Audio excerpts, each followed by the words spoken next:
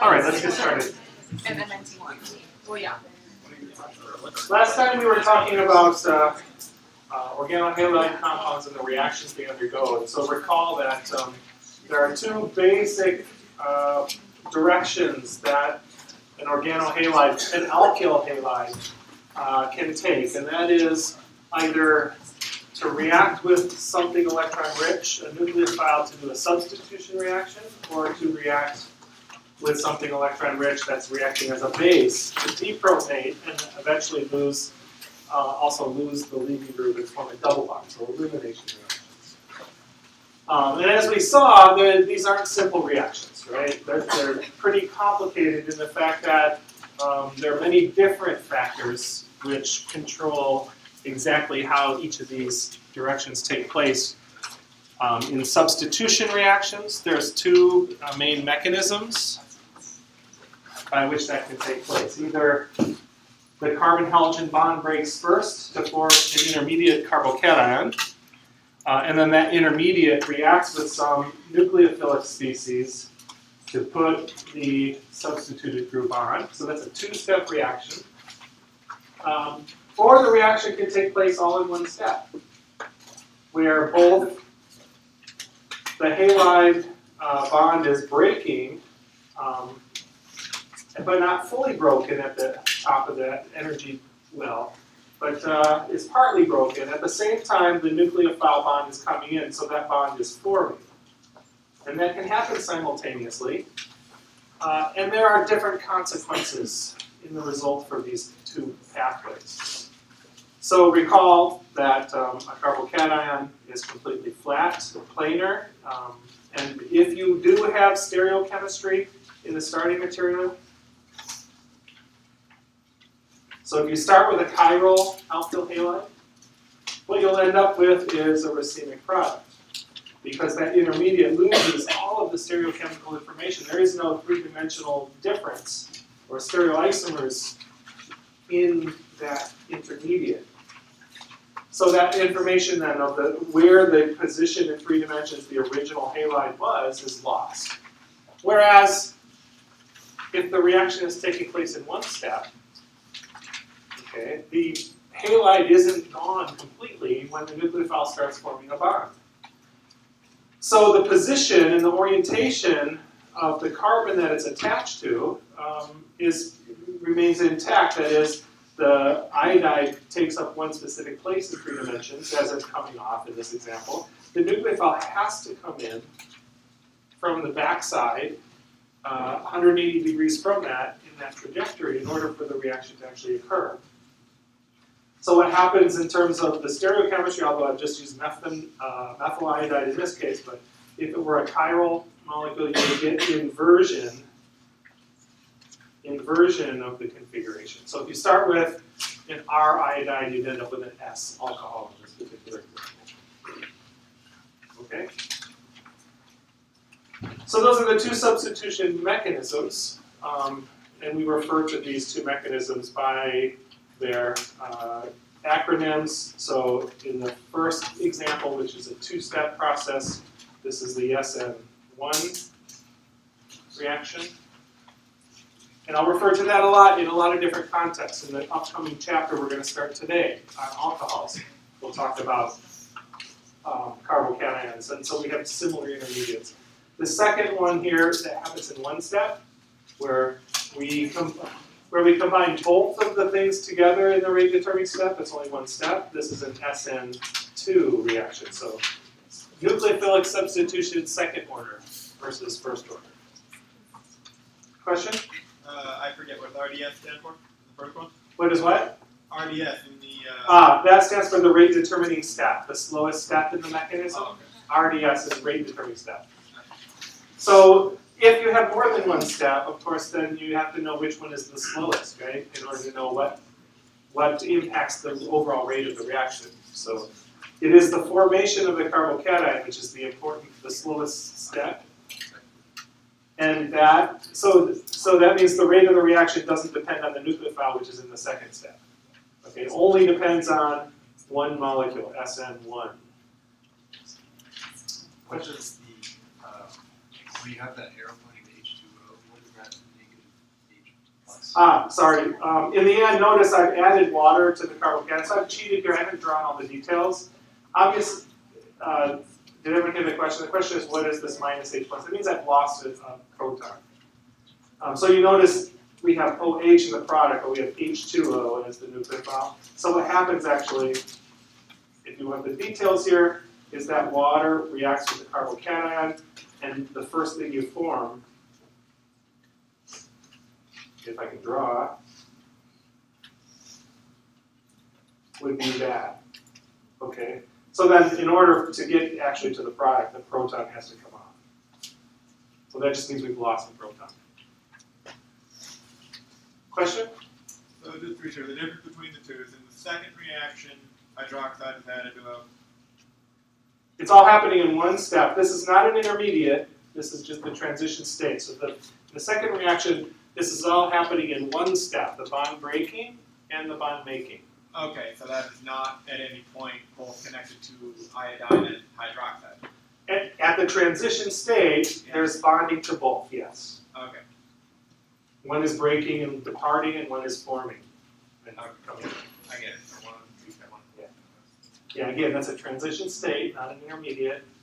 It happens along the reaction path as we just see where atoms are moving throughout the reaction. Okay, so substitution reactions. Now, based on these two mechanisms, different things are important that favor one or the other, right? So if you need to, if the important thing is to form a carbocation intermediate, okay, the stability of that intermediate is going to dictate the success of the reaction. Following me? Okay, whereas in the second case, if the nucleophile has to come in before the leaving group has left, what's going to be really important is trying to achieve this transition state where we have the nucleophile coming in, so the crowdedness will matter a lot. If it's too crowded, it's going to be really slow or not work. And that is opposite for SN1 and SN2. Carbocations are more stable if you have more groups attached, and so that works best when it's more substituted. If it's less substituted, it's less crowded, so the SN2 process, the second reaction, would be favored. So if we compare the two, the differences are quite nice. We can predict, based on that substitution of the alkyl halide of the substrate that we're reacting, the organic substrate, which mechanism it should go by. Because if it's tertiary, it can't do SN2, I'm sorry, it can't do SN1 very well. Secondary maybe a little, but it really is the tertiary substrates will do SN1. They will form carbocations. Whereas the secondary and primary substrates are very difficult to form carbocations relative to tertiary, so these will favor SN2 conditions. So that's actually one of the most important things about substitution reactions that help dictate which direction the reaction will, which mechanism the reaction will undergo. Okay, and then that has consequences, particularly in stereochemistry, if we start with stereochemistry at the beginning. Okay. The other pathway, elimination, can also occur, and we've seen three mechanisms. Two of these are very similar to the substitution mechanisms we talked about. We have in one case a mechanism where the first step is just loss of the leaving group to form the halide, and that forms an intermediate carbocation. Okay, so the exact same issues that are important for the SN1 substitution reaction also are here present in the E1 elimination reaction. In E1, elimination first order. Again, since it's stepwise, any base is only involved, any other molecule is only involved in the second step. The first step is the slowest, rate determining step, and the rate only depends on loss of the halide from the starting material. So the more substituted it is, the easier that can occur. So tertiary substrates can undergo E1 elimination, formation of a carbocation. The only difference between this and a substitution is instead of a nucleophile, which adds and forms a bond to where the carbocation is, instead, the negatively charged species reacts as a constant base and takes off a proton adjacent to the carbon, because then the electrons from the CH bond flow down, neutralize the plus charge, and that's what forms the pi bond between the two carbons. Okay, I know I've had some students have some problems with the homework and how those electron arrows are being drawn, and one of the problems did have something like this, that you had to show this arrow and you had to show this arrow going to that bond, forming a double bond in between. So if you had trouble with that homework problem, try drawing the electrons towards the bond, not the carbon. That's a two-step reaction, E1. The reaction can all take place simultaneous. That is, the base can start taking the proton off at the same time the electrons between the CH are flowing down to form the double bond at the same time the CX bond leaves. So if it's happening all in one step, then somewhere along the line you'll reach a transition state where you have partial bonding, bonds making and bonds breaking, which I've indicated here with just the dotted lines. Those are all the bonds which are either being formed, in the process of being formed, or being broken. Okay. In the end, we formed a new bond between the base and the proton. We formed the new pi bond, and we've lost the halide.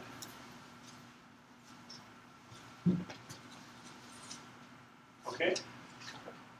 Now, what do you think might be important for this mechanism to take place?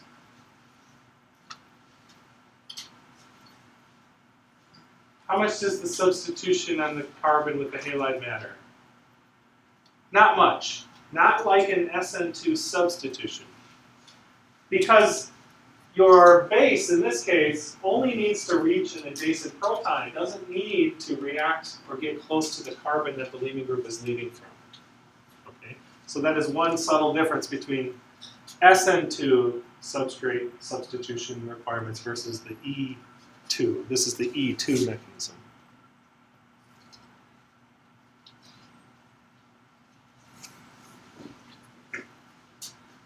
Okay, but what is important, the leaving group and the leaving group ability to leave it, obviously the weakness of that bond will matter, but it also has to be aligned properly with the CH bond, the newly formed pi bond, and that leaving group. And so if you look at this transition state structure, and I've drawn it in the orientation it has to be, because for all these bonds to be changing at one time, they all have to be lined up 180 degrees apart and in the same plane, what we refer to as, remember the term anti means opposite, periplanar means both of those CH bond and the CX bond are in the same plane. So if they're not in that organizational structure, say the X halogen was on the same side as the hydrogen? Then it's very, very difficult. I can't say it doesn't work. There are rare examples where it does, but it's higher energy and is very difficult because they're just of the space issues of the base and the leaving group. But this is the optimal arrangement. If it's orthogonal or 90 degrees apart or something other than 180, you won't get this to go in a single step. It'll go through a stepwise process of some kind. So it'll go EN1. It would probably go E1 if that's possible, yes. That depends on carbocation stability. It could go by this third mechanism, which I've drawn on the bottom. If you have a special situation where you can stabilize negative charge, you can go to the other extreme, where you can take the proton off. Here's two hydrogens here. That base could take the proton off and completely break the CH bond before any of the C, whatever leaving group bond is leaving. That has to be a poor leaving group, otherwise that would usually leave simultaneous. Like hydroxide, that's a poor leaving group. But if you form an intermediate carbanion, which has to be stabilized, as we talked about last time, this is a process which could take place. Your book presents this, I think, because this is a common mechanism which is found in biological eliminations chemistry. So a lot of these hydroxy groups that get eliminated in biological systems and biomolecules go through this mechanism. This is referred to as the E1CB mechanism, referring to base or carbanion. I would say, I think most important are these two mechanisms on the top that I'd like you to focus on. I'll tell you right now, for the exam or anything, I'm not going to ask details about this E1CB. Yes, you heard it from me right here. Okay, so those are the substitution and elimination reactions, and if we look at comparing all of those together, there is no single one best answer in any situation usually. It's hard to predict, and oftentimes when we carry out reactions, we see mixtures of products. We see products which come from multiple mechanisms that could happen.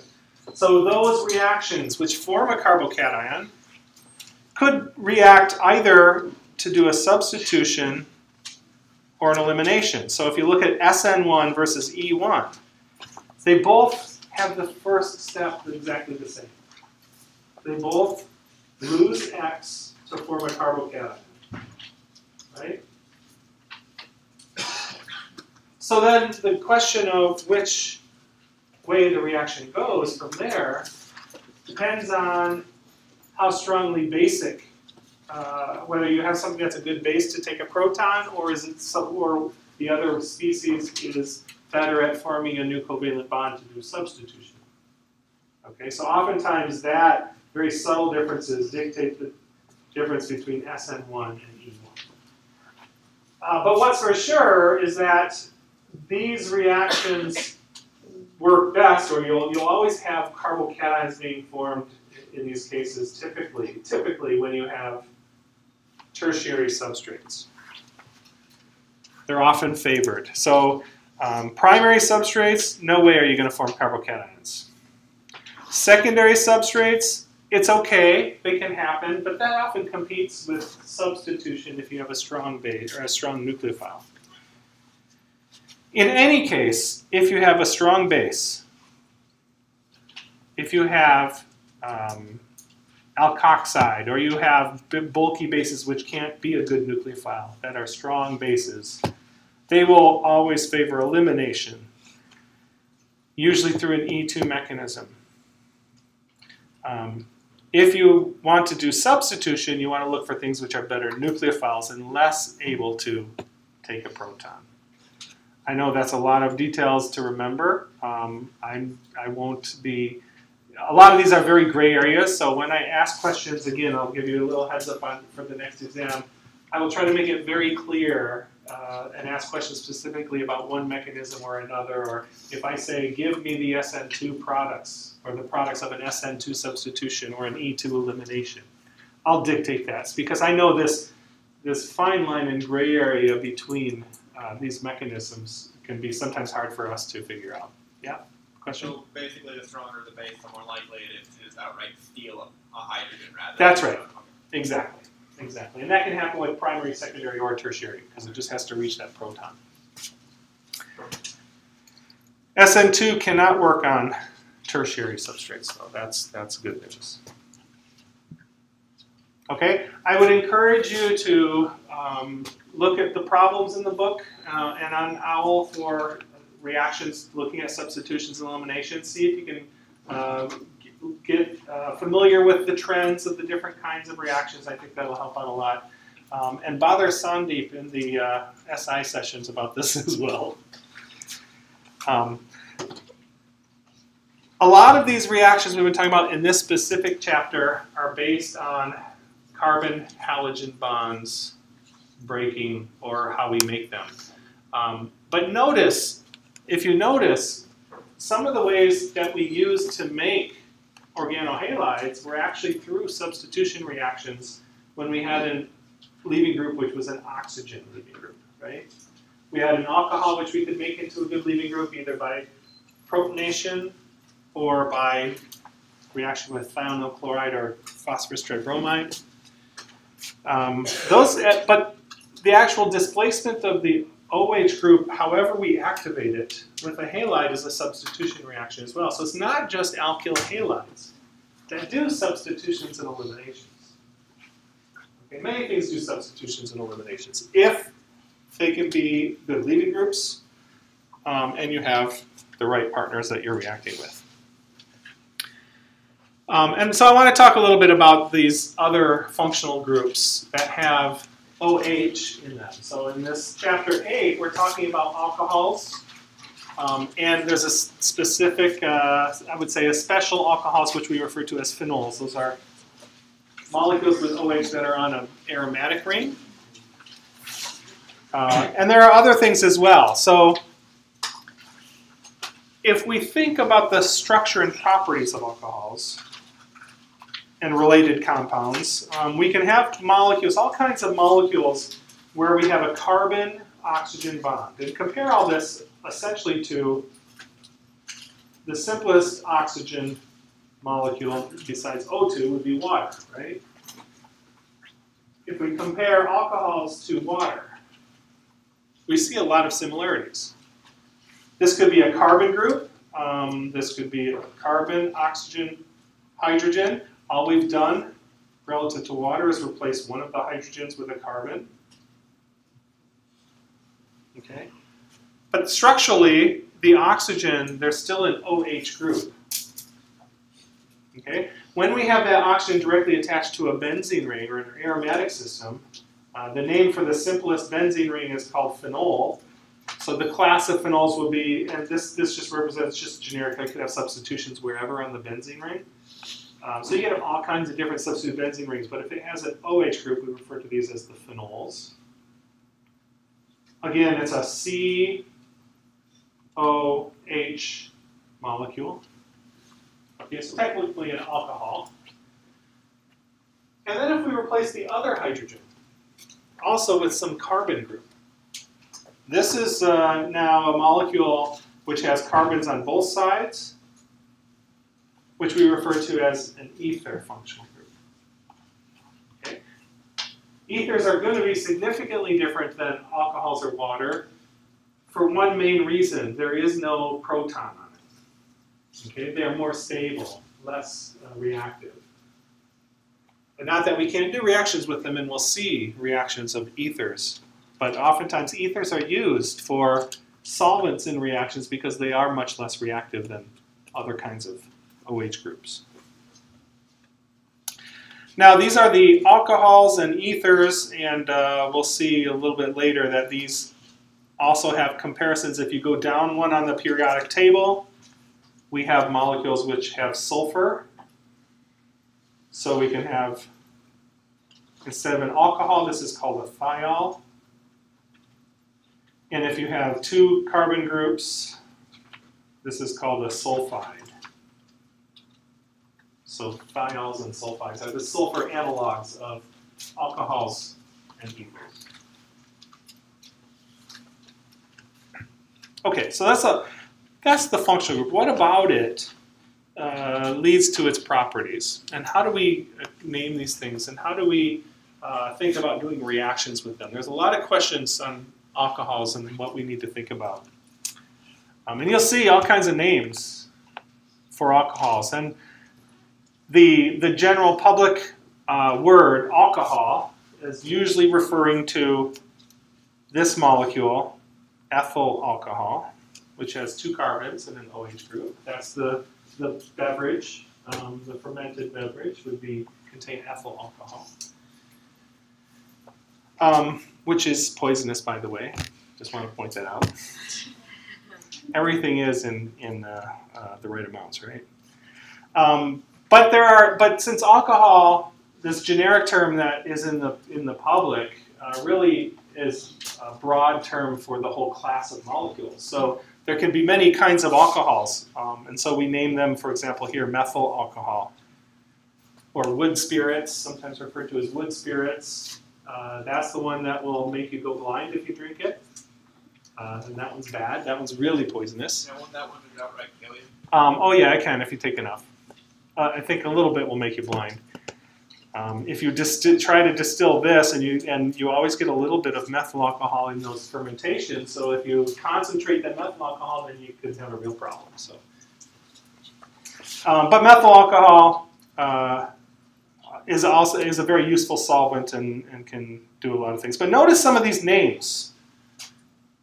I'm naming these. If you remember your naming system, how do we identify a parent versus a substituent? And a substituent, we use the YL ending, right? I call this methyl alcohol or ethyl alcohol. It's saying the alcohol, the OH, is actually the parent, if you will, if you want to think about it this way. Actually, it is the functional class. But the parent is the alcohol, and then the carbon group is the substituent on that. And a lot of these simple alcohols, small alcohols, you see people commonly referring to them this way. Cyclopentyl alcohol, isopropyl alcohol, because this would be an isopropyl group versus a normal propyl alcohol, which would be 1-propanol. Tertiary butyl alcohol, 4 carbons, that happens to have this particular orientation of the carbons. It's on a tertiary carbon. So we refer to alcohols also classified based on their substitution pattern, just like we did with alkyl halides, because that's going to dictate some of its reactivity and differences in chemistry. So an alcohol on a tertiary carbon would be a tertiary alcohol. But there is, of course, a systematic name. Commonly, things might be named this way, but systematically, the name for IUPAC naming puts an alcohol on the longest carbon and combines them as the parent. And we simply change the E at the end of methane, take the E off, and add OL to indicate the alcohol.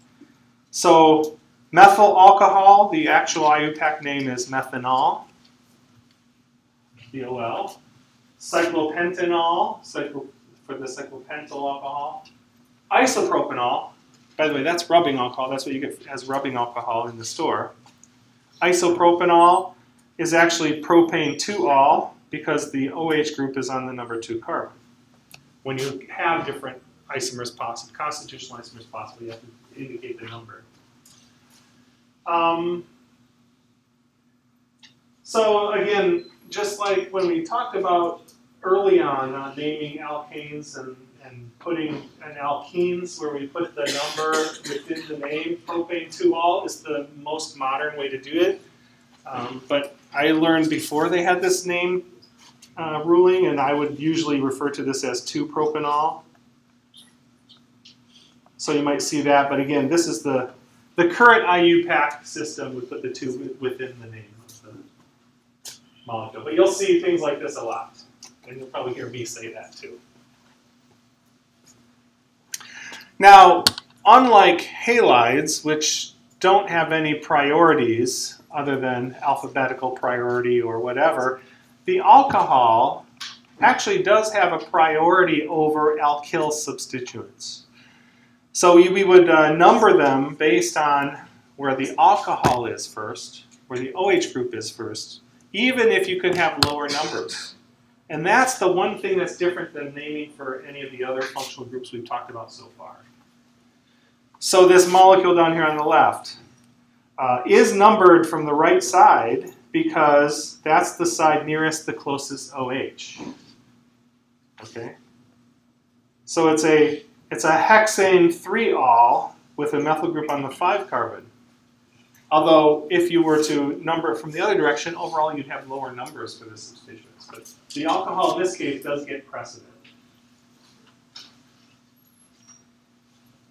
Okay? If you have more than one alcohol, then you use, similar to other kinds of functional groups, we use diol or triol or tetraol, depending on the number of OH groups we have. Hopefully that's not too hard. Notice also, if you take these numbers out and just think hexane, diol, if you were to have hexanol, you'd drop the E, but since you have a consonant now with a di, tri, tetra, then that E is back in. So you might have noticed that. Phenols.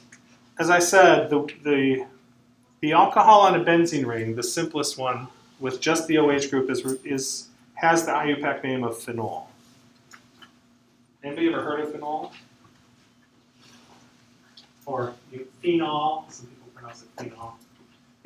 You'll find it in antiseptic throat sprays and things like that. It's actually kind of an antiseptic material. But notice if we have substituents on there, the parent is the phenol. The nitro group in this case would be relative to that as a substituent on phenol. Let's see, do I have? Oh, I didn't talk about OH as a substituent. There are occasions where we use the OH group not as part of the parent, but as a substituent. And so as a substituent, we would refer to that as a hydroxy group. Hydroxy. So you could, for example, although it's not correct because we use phenol, but this would be hydroxybenzene. Or orthonitrohydroxybenzene for the second one. So we could use hydroxy if it's used as a substituent sometimes. So that's a little bit about naming. Naming hopefully shouldn't be too difficult for alcohols. When we name ethers, ethers are named simply using the word ether. Ether is the parent, and that just stands for the oxygen. So when we use the word ether in anything, it's the oxygen in the middle, and then we name the groups that are attached to it as substituents. So in this case, we have methyl on one side and ethyl on the other. So that's methyl ethyl ether. Not too hard, right? Methyl ethyl ether. Here's isopropyl, that's this group. There's an isopropyl group. This is as a substituent of phenyl, so it's isopropyl phenyl ether. They also have a space in between each word too, which is also a little different. So this, consistency, who needs it, right? Diethyl ether, this is actually often referred to just as ether. This is when people use the word generic ether word to refer to one molecule, they're referring to diethyl ether. This has quite a history, actually. It was used as a, what do you call it when you put people to sleep?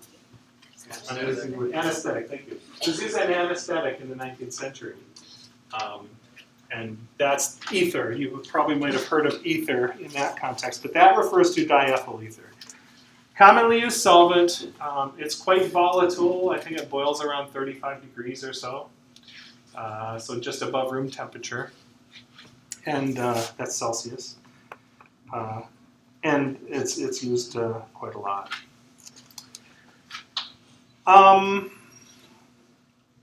Let's see, ethers.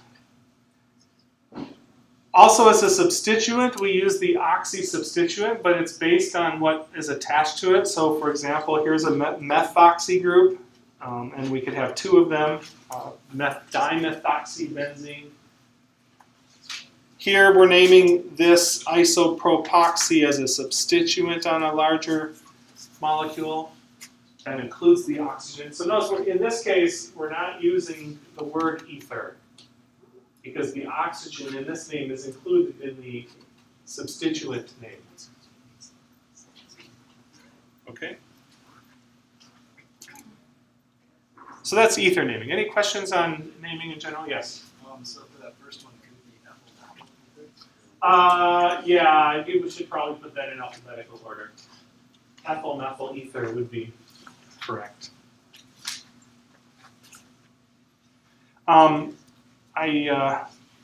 Oops, I don't have it on here. I thought I had it here. There is another ether. I probably have it later when we talk about making them and reactions. There's an ether that looks like this. Oops, where's my pen? Give me my pen.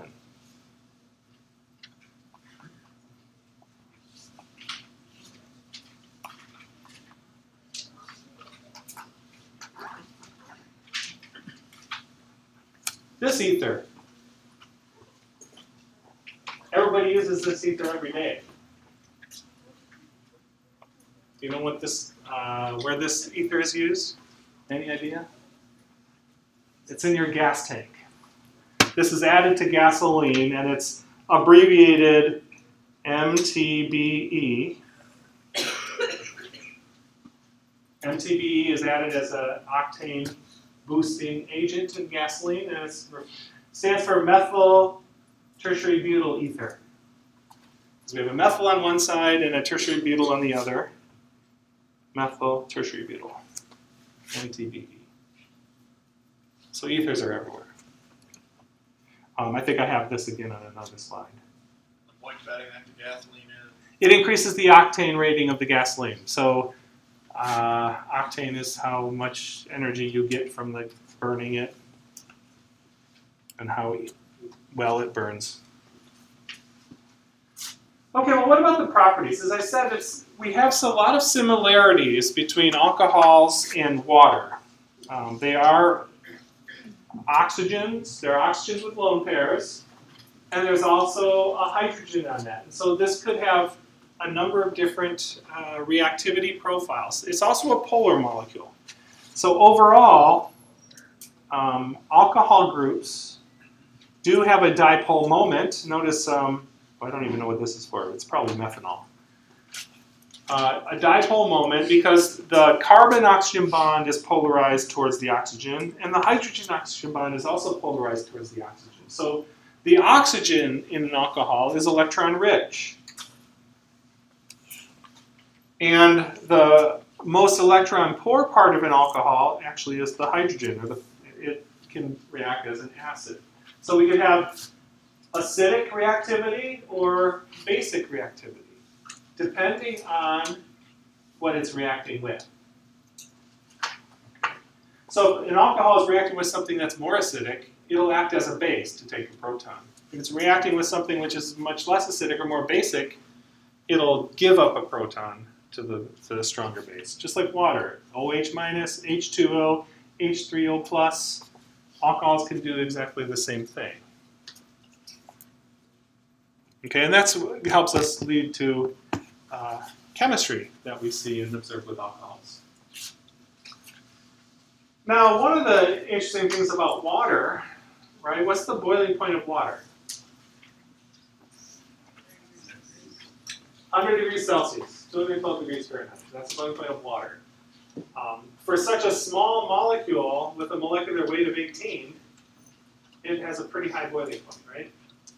Alcohols, we see this also with a lot of alcohols, and that's due to a variety of forces which attract the molecules together, because when you go from the liquid phase to the gas phase, the molecules have to spread apart. Some of what we refer to are intermolecular forces, and we can talk a little bit about that, but I just want to point out when you have polar molecules, you certainly do have attractions between those polar molecules. They'll align to have those dipoles interact in opposite ways so they essentially neutralize as much as possible. So plus is attracted to minus, minus is attracted to plus. This can happen from one end to end or can happen side to side. Overall, polar molecules can be attracted to each other through their dipoles. Okay. Does that explain differences in boiling point? Take a look at chloromethane versus, oh, I'm sorry, that should be methanol. The R is a CH3.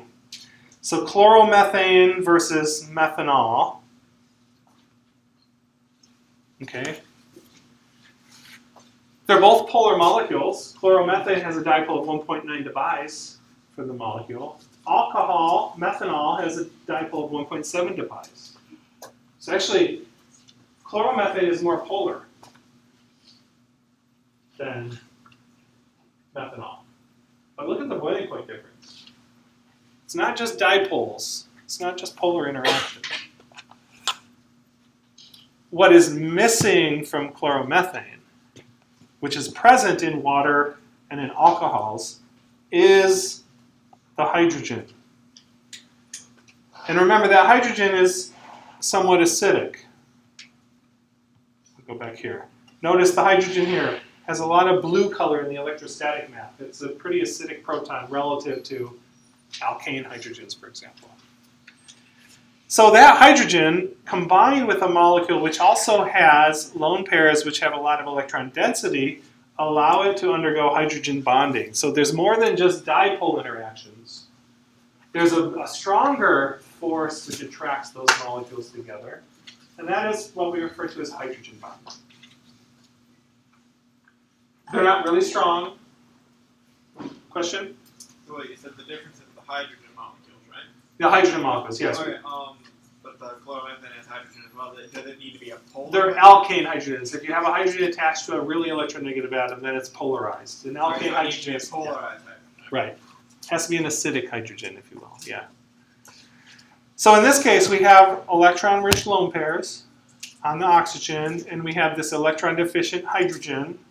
And so water and alcohols and molecules which have this kind of arrangement with a heteroatom, not a carbon, heteroatom with a lone pair and an acidic hydrogen can undergo hydrogen bonding. So the attraction, of course, is from the lone pair of the oxygen to the partially positively charged hydrogen. That does several things. It creates a bond of about 5 kilocalories per mole, which is really weak, but it's much stronger than dipole interactions. And it can be really significant, especially if you get a whole bunch of them together. Well, we talked about DNA base pairs, right, earlier. DNA base pairs are held, one strand is held to the other because those bases are heterocycles. They have NH bonds and carbonyl oxygens. And we also see hydrogen bonding between those. That's what holds our DNA pair double strand together. A whole bunch of hydrogen bonds. You add up 5 kilocalories over many, many, many, many times, you get a pretty strong attraction.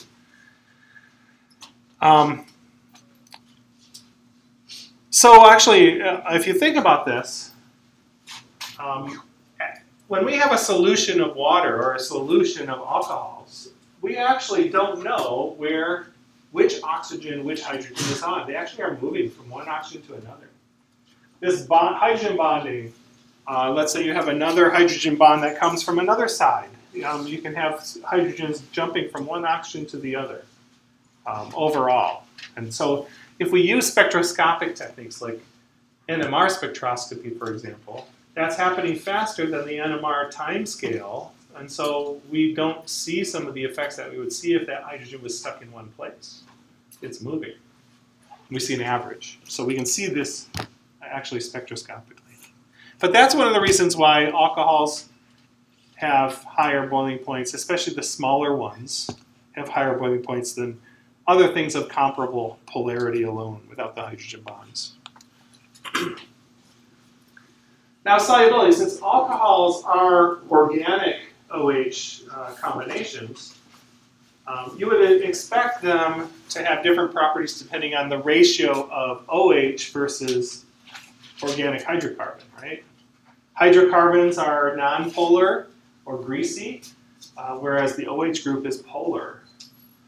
So if you think about alcohols mixing with water, being able to dissolve in water, you start to see solubility issues when you get longer and longer alkyl chains. So methanol and ethanol and propanol, those all are very soluble in water. They're completely miscible. In any amounts, you'll see water dissolve in it, you'll see it dissolve in water, no problem. Once you get larger than that, then you start to get a little bit more hydrocarbon content. It becomes less and less solvated by water. Okay, as a matter of fact, you go up to 10 carbons and it's completely insoluble in water. And of course, larger than that would also be insoluble. So the properties, the bulk property of these alcohols also does have some effect from the organic part as well, depending on the size and things like that. we see that in the solubility. Okay, so the reactions, the reactivity, again, as I said, it could react either as an acid or as a base, depending on what it's being reacted with. So if you think about reacting with a mineral acid like HCl, okay, you take alcohol plus HCl, you're going to get an acid-base reaction like this, in which the alcohol is reacting as the base. The lone pair is reacting to take the proton, right? The HCl is acting as an acid, and you protonate. We've seen this before when we've talked about doing some of the substitution reactions or elimination reactions. Alcohols can be protonated with a strong acid to form now an oxygen that has a plus charge, generally referred to as an oxonium ion, an oxygen with a plus charge. If it's H3O plus, that's a hydronium ion. So you have other groups, in general, it's oxonium. Any oxygen with a plus charge and 3 groups attached to the oxonium. So we can form that in the presence of a strong base. If we react in the presence, if we don't have a strong base, there are a couple of things that could happen. It could react as an acid with maybe a weaker base. The question is, what is the equilibrium? So in this second example, I just show an alcohol reacting with water where the alcohol is performing the function of an acid and the water is performing the function of a base. So the water is taking the proton and then the electrons go to the oxygen. That forms an oxygen with a minus charge, which we refer to as an alkoxide if it's an alkyl group, an alkoxide. If it's hydrogen, what would we call that? Hydroxide, right. If this is OH minus, it's hydroxide. If it's O alkyl minus, it's alkoxide. If it's attached to a benzene ring, Cycloalkoxide? no. What do we call benzene with an alcohol group? Phenol, so it's a phenoxide. See it all? There is some consistency. Now, I will say that second reaction I have here, alcohol reacting with water, probably isn't a very good reaction because the pKa's of alcohol and water are about the same. So actually that could go either way. You could protonate the alcohol from water or you could deprotonate the alcohol with water probably. But the equilibrium is going to lie on the left side, usually. Because there's not a huge pKa difference. As a matter of fact, if you take a look at the pKa of several different alcohols, you can see some things here. Water is listed. Here's water. Uh-oh, what am I doing? Okay. Here's water in the middle, pKa of about close to 16, 15.7. Methanol is almost identical, just a touch lower at 15.5. So neither one of them are going to be strongly reactive with the other if the pKa's are pretty much the same. Notice if we put more and more carbons on it, like ethanol is a little bit less acidic than water. Tertiary butanol, that looks like this. That's actually a couple of pKa units less acidic than water. That's a little bit more significant difference, right? It's 100 times different. 10 to the 2. Why do you think you put more carbons, you get a less acidic alcohol? Al? Quick, someone have an answer? I was going to say the charge is more spread out. Alkyl groups are electron donating, right? We consider an alkyl group as a weak electron donating group. We saw that in the benzene aromatic chemistry. Alkyl benzenes react faster than benzene because it's donating electrons. Carbocations with more alkyl groups are more stable because they're electron donating. Well, the same thing, if you have an alcohol and you put more electron donating groups, it's going to be harder to form the O minus. So it's not going to give up the proton as easily. So it'll be less acidic. Consequently, if you do make the O-, it's going to be a little more basic. But again, not much different from water. A couple of pK units different than water. Okay, so all of these alcohols are within the range of water. But notice what happens when we put that OH group on a benzene ring. Paramethylphenol. Quite significant difference, down to a pK of around 10. That's 10 to the 6th difference in acidity. That's 10 to the 6th times more acidic. Phenol also is below 10, 9.9 pKa. And paranitrophenol, 7.15. Now that's getting suitably acidic, so that you could deprotonate these with sodium hydroxide. Okay. Methanol reacting with sodium hydroxide, that would probably be a wash because you form water, which is about the same pKa. But this, you react with sodium hydroxide, it'll probably deprotonate completely at 7.15. So what is it about the the benzene ring that makes the OH more acidic?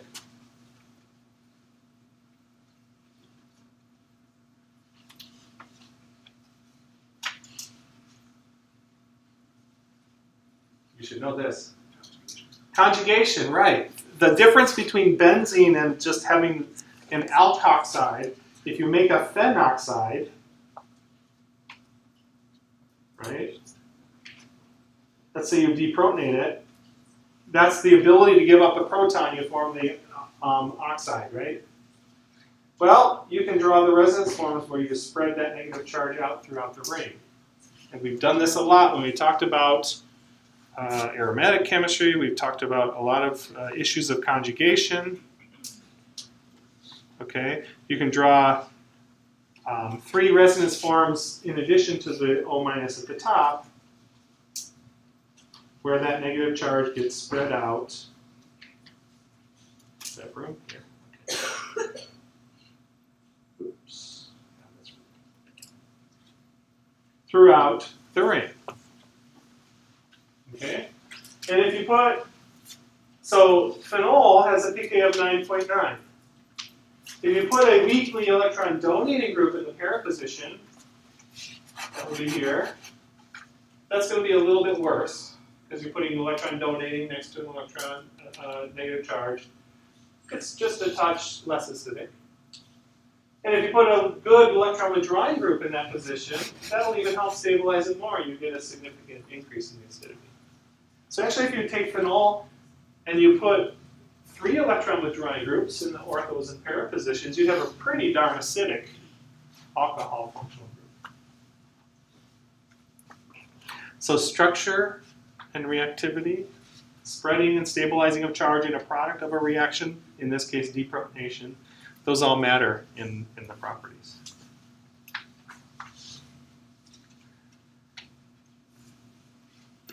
Okay, now, because of the pKa difference, it's actually hard to make alkoxides. It's easier to make phenoxides. As I said, the pKa of phenols, and particularly with electron withdrawing groups, are such that we could use a typical base, like sodium hydroxide, and generate the phenoxides readily. Okay? That equilibrium will lie far to the right because the difference in pK units is, what, 6 or more, or 10 to the 6th times greater acidity for the phenol than water. Okay? But we can't do that directly with methanol or ethanol or tertiary butanol. Those have similar acidities or even less acidic than water. So if you try to react with sodium hydroxide, you might have a little bit of concentration in solution, but it's the equilibrium will lie towards the alcohol, not the alkoxide. So what do? Well, fortunately, there are a couple of ways in which we can prepare them directly. And both of these rely on reactions which actually take the proton off and generate hydrogen gas that can then evolve from the solution. So there's no way the reaction can be reversible because the gas has gone away. One of those is you can take an alcohol such as ethanol and react it directly with the metal, sodium metal. Sodium will have one electron. It actually donates that electron to the alcohol to form an H minus, and that will react with an H plus from another one. And overall, we'll get the formation of the sodium alkoxide and hydrogen gas. Now, this reaction isn't balanced, obviously. What we need are 2 equivalents of this and 2 equivalents of that, and we end up with 2 equivalents of this plus H2. So if you're to balance the equation, we need more than 1 sodium. Each one donates 1 electron. We need to eventually get 2. Did I get that right? Okay, it's balanced. I haven't balanced the equation in a long time. I'm an organic chemist. That's one way to do it, and that works well. We can also do it with any of those alkali metals. Lithium does it. It's less reactive than sodium. So you can make the lithium alkoxide this way. You can make the sodium alkoxide this way. You could use the potassium to make the potassium alkoxide this way by using potassium metal. As you go down the periodic table in those alkali metals and reacting with water or alcohols, they become more violent. So there are some practical limitations there. I wouldn't want to try to do this with cesium. That would be pretty reactive. We can also use the hydride of sodium, NaH. So you can think about this as a Na plus and an H minus. Now, typically we don't have H minus floating around doing anything, but if you do have these alkali salts of hydride, these hydrides are pretty good bases. And particularly, this will drive the reaction because H minus will take the proton and again form hydrogen gas, which will evolve from the reaction, and there's no way the reaction could be reversible. That's another good way to make alkoxides. And in the lab, it's safer than using the sodium metal or potassium metal. So we can make these. These alkoxides are useful for reacting as bases for other reactions or reacting as nucleophiles. These are good for example, for doing elimination reactions, E2 eliminations, and things like that. So they can be very useful. They can be used as nucleophiles to do substitution chemistry as well. So the alcohols in these cases are all reacting as, these are all acids in these reactions.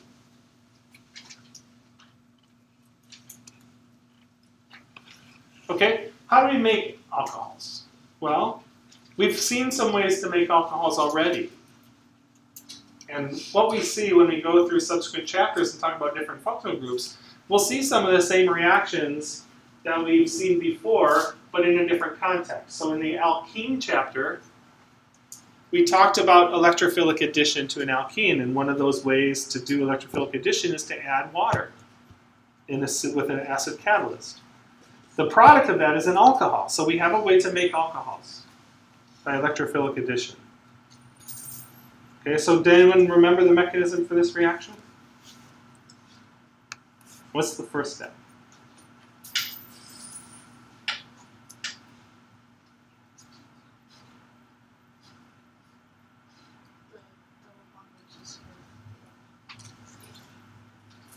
Yes, double bond reacts with the acid, the H+. So electrons from the double bond takes an H+ from the acid catalyst. We generate an intermediate carbocation at the most stable carbon, right? The most stable carbocation. Then water adds to that carbocation. I'm drawing every step here so to remind you. I'm not going to cheat this time and just say minus H+. This comes off in the second step, presumably by HSO3 minus or HSO4 minus, and that takes the proton, and we get the alcohol, regenerate the acid catalyst. So acid catalyzed hydration of an alkene gives you an alcohol, a tertiary alcohol, predictably because of the selectivity for forming the more substituted carbocation.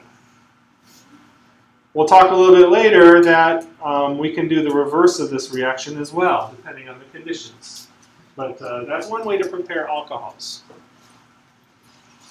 Now that's great if you want a tertiary alcohol, and if you have an alkene, which can generate a tertiary alcohol. Okay. We could potentially do this to make a secondary alcohol, but there's no way you could do it to make methanol. And there's no way you could do it to make a primary alcohol because you can't form the carbocation.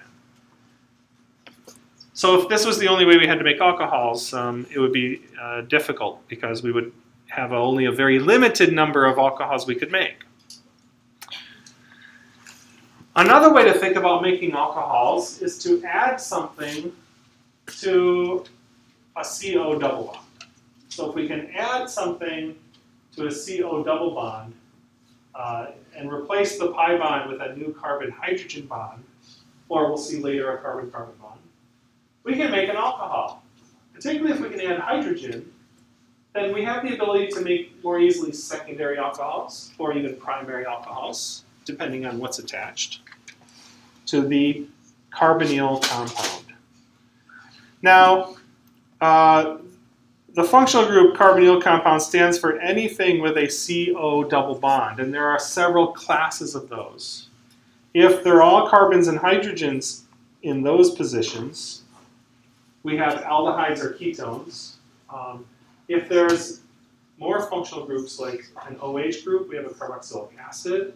If we have a nitrogen, we have an amide functional group, and so on. There's lots of different carbonyl classes of carbonyl compounds, but what's key about them all is we have a CO double bond. Okay? So if we can take a nucleophilic hydrogen, an H minus if you will, and do a nucleophilic addition, notice this carbonyl compound is polarized in this direction. So it's partially plus here and partially minus there. If we could take an H minus and react at that plus carbon and break that CO double bond,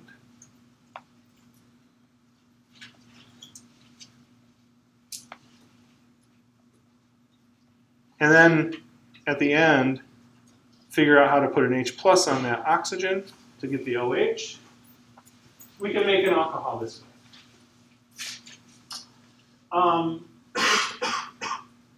You've seen one hydride already. You've seen an H minus, right? When we did deprotonation of an alcohol, we used sodium hydride. Right? That's a pretty good H minus. The problem is it doesn't work for this reaction. And it doesn't work because when you have alkali hydrides, NaH or KH, those react as bases, Bronsted bases. They don't react as nucleophiles. So a hydride, just like on its own, is not nucleophilic enough to react on the CO bond. We have to have a different form of hydride. Fortunately, there are a number of reagents which we can do it. And it actually turns out if you go to the group 13 of the periodic table, boron, aluminum, gallium, that column, those hydrides, borohydrides or aluminum hydrides, tend to be very good to deliver a nucleophilic H minus. And so you've seen I've drawn a couple of reagents here. One of them is sodium borohydride. It's the sodium salt of BH4. Let me just draw this out for you. So it's not actually a free H minus. It's bound to boron. But boron with 4 bonds to it has too many bonds, right, to be neutral. So overall, this has a minus charge. The boron actually has a formal minus charge. So BH4 minus, the sodium is the counter ion for that. So sodium borohydride has some different properties than NaH.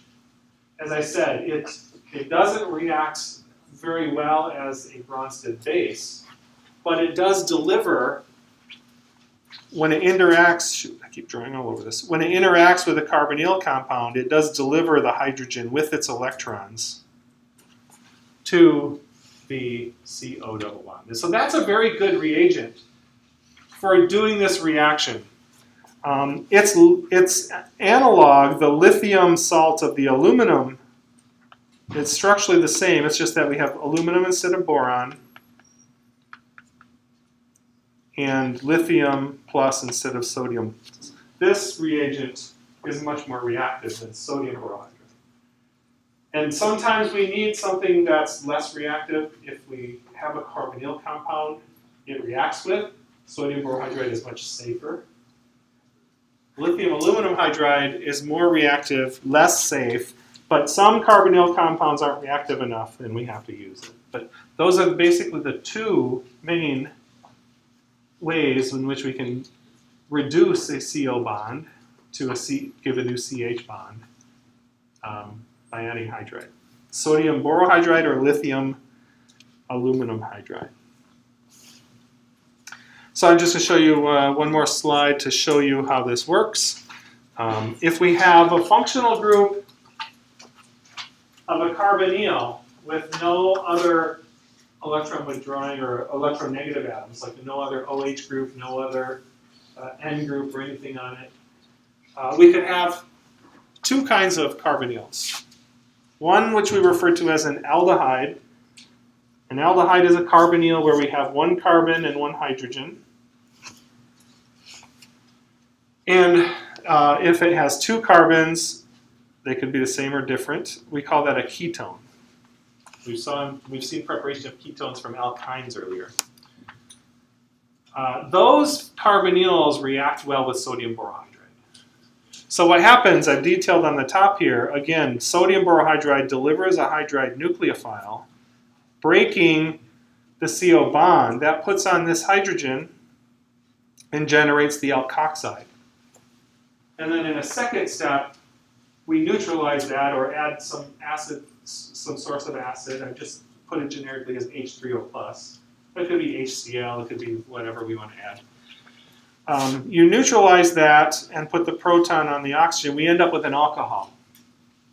And so if we have an aldehyde where we have one carbon group and one hydrogen, we end up with an alcohol with one carbon group and two hydrogens. And that would give us a primary alcohol. That's good because we can't make a primary alcohol using an addition of water to alkene. It doesn't work. It'll always give the secondary alcohol, the more stable carbocation, or tertiary. Well, we can, though, directly make a secondary alcohol from a ketone. Now we have just two carbon groups. Same reaction. We first add that hydride reagent, followed by protonation of the alkoxide. That gives us now the product where there are two carbon groups and one hydrogen, so we now have a secondary alcohol. So that's good. We have in addition to our ability to add water to a double bond, which is limited, now we have opened up a whole other range of possibilities for kinds of alcohols that we can synthesize.